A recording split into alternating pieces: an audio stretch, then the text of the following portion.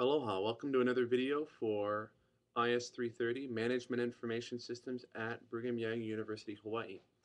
In this video, I'd like to talk to you about business processes.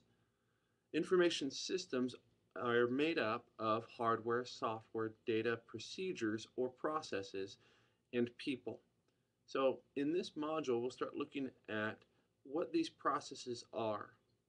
A business process is defined in your textbook as a network of activities, resources, facilities, and information that all work together toward accomplishing a business goal. Okay? So let's talk about each of these pieces. Okay? A business process is a network of activities, resources, facilities, and information. So what is an activity? An activity is something that takes inputs and transforms them into an output. Okay? So in your day-to-day life, cooking food may be an activity. It takes an input, does something to it, and produces something else. Okay? So that's how you can kind of see what activities are. Okay? So what are some activities you might find in business? You have purchasing goods, receiving and stocking inventory, and paying for goods received. Selling items is also an activity. Okay? So any of these basic business activities that you can think of. Okay? If you're running the library, next time you're at the library and you're at the circulation desk, you're checking out a book. So checking out materials for a library is an activity. Okay? So activities are those things that receive inputs, transform them, and generate outputs within your organization. Okay? Resources are items of value that the activities interact with. Okay? So if I'm purchasing something, a supplier is a resource. They're not part of my organization, but I need them to perform so that I can perform my activity. Okay, so we interact with them. Similarly, customers are a resource in the sales activity. Okay. Suppliers, vendors are resources in the payment activity. So resources are those things that add value to the business activity, but are not part of the organization. Then we get to facilities. Facilities are used for storing, organizing those inputs or the outputs as they're waiting to be used for another activity.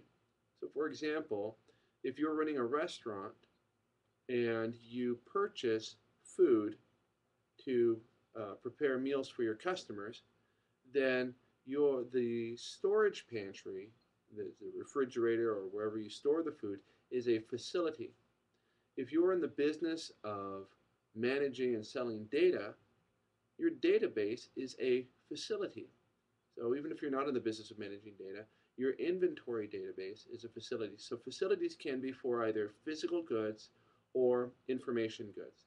But the idea, they're a storage location for managing those resources. So we interact with, we bring items into inventory, we take items out of inventory.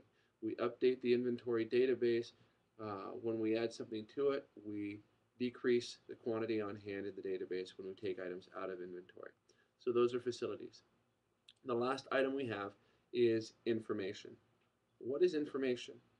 Information has lots of definitions. We could spend an entire semester on a course of defining what information is. But in a very basic sense, information involves organized, structured data in context. Okay. So data are facts, like your date of birth, your salary, the date of purchase of an item, quantity of goods sold. Those are facts. Information takes those facts and puts them into some sort of context. When you calculate and compare one person's salary to the average salary for all employees in that category of worker class, then now you're creating information. If you're looking at the sales figure for the quarter and you're comparing it with the sales revenue for last quarter, you've created some information. You're putting the information in context. If you're looking at um, your uh, total number of goods sold versus the total number of goods sold across the industry, now you're creating information. If you can identify trends or patterns, you're creating information. Anytime you organize data and put it into a context, you're creating information. And usually that information is designed to answer a question. So if it answers a question, if it's structuring the data, if you're doing some sort of comparison or identifying a trend, um, you're pretty, even if you're just aggregating things, so you take every employee's salary and you calculate an average, that's information. So information can have varying levels of complexity and summarization, but all of these mean that the data are being organized, structured some way so that you can answer questions. Okay? So that's a business process. You need activities which transform inputs into finished goods. You need resources from which to obtain or deliver your inputs and finished goods, or your payment for these things. And the information is flowing back and forth between activities and between resources and even between the activities and, say, the facilities for the data, like databases. So those are the components. You'll need to be familiar with them. And what you're going to need to be able to do is, given some sort of scenario, I may describe a business process, and then you'll need to be able to identify what the activities, the resources, the information, and the facilities are. That's it for this video. Mahalo.